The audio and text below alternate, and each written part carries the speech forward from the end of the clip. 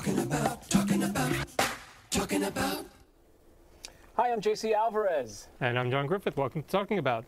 And if you're just tuning in, we're really excited tonight because if you're on another network, we actually stole one of their stars this evening. From the CW hit show, we have John Wesley Shipp with us. Welcome. So glad to have you. Thanks, John. It's good to be here. And that CW show is The Flash. If you don't recognize this man, there he is. I mean, welcome to the show. Thanks so much for coming. Thanks. It's my pleasure. My pleasure to be here. So 25 years ago, Lightning struck? 25 years ago, lightning strikes on CBS. And it's sort of like, you know, like thunder, you have this primetime hit called The Flash, which, you know, as legend says it, you knew very little about this superhero character when you took the role of Barry Allen. Yeah. When they said something about playing the Flash, I said, "You mean Flash Gordon?" And they went, "No, the Flash." So now I act highly insulted when anyone says that to me. I got to know the Flash, but I didn't know anything about the character, and I was a little concerned in 1990 about playing a superhero lead because it wasn't what it is now. You know, I look at Grant Gustin, who plays Barry Allen now, and how comfortable he is in his suit. I mean, he'll act, he'll talk. I didn't want to talk when I was in the suit because it was a very different suit back then. I think we do have an image of the original costume. It's like We'll pop in there. Which was pure latex, or yeah, it was a lot of fun. It was about $100,000 to build 4 suits. It was a lot of foam latex and flocked with a red material and then sprayed with a sealant because I'd have it on for 15 minutes and I'd just be sweating through it totally. Yeah. It's funny because, I mean, of course, John and I are huge fanboys, and we can relate to the fact that, you know, that show was coming on the heels of the success of Tim Burton's Batman. And, you know, so much of the success from that movie really came off on your show, and it really, you know, brought this universe to life. A lot of people would say that the show was really ahead of its time. Now that you're back on sort of like the contemporary version of The Flash, do you sort of like look with fondness at your show and see like, you know, wow, you know, we started this legacy and now we're continuing it. Do you regard it like that? What amazes me is the way people respond to it now, and they respond to it in the way that you're speaking. You know, when they call me the OG Flash, I'm like, what?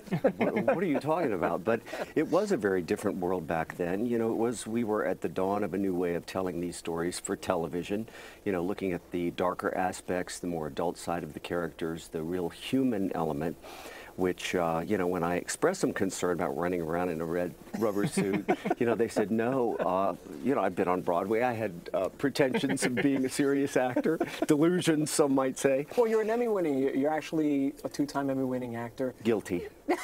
Yes. Of course, because you have, you know, as part of your career, you also had a great career in soaps. So, yeah, you know, soaps and theater before I came out to do The Flash. And so all that led up to, you know, the streets of Central City. Yes, yes, but it was very different in those days because we were, some have said we were a CSI show before CSI shows came on, and of course, in those days, comic books hadn't hit the mainstream in quite the way that they are now, where 180,000 people take over San Diego during San Diego Comic-Con. That was not my experience when I went the first time, you know.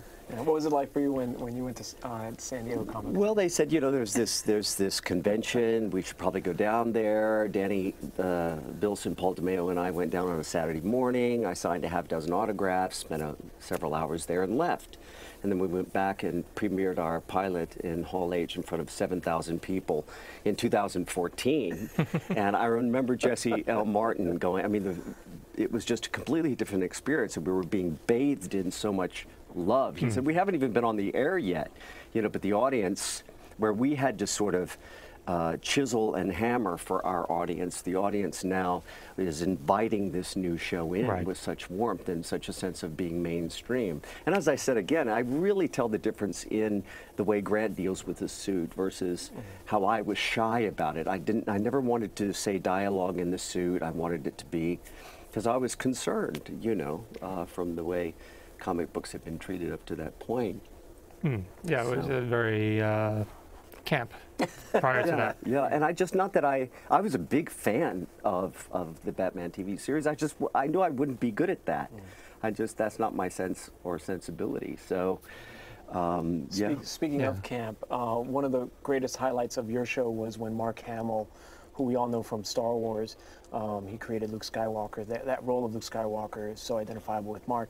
But he created another really great role on your Flash. He portrayed the trickster. Right, there's an image of that also. Yeah, which we have an image of the two of you on set.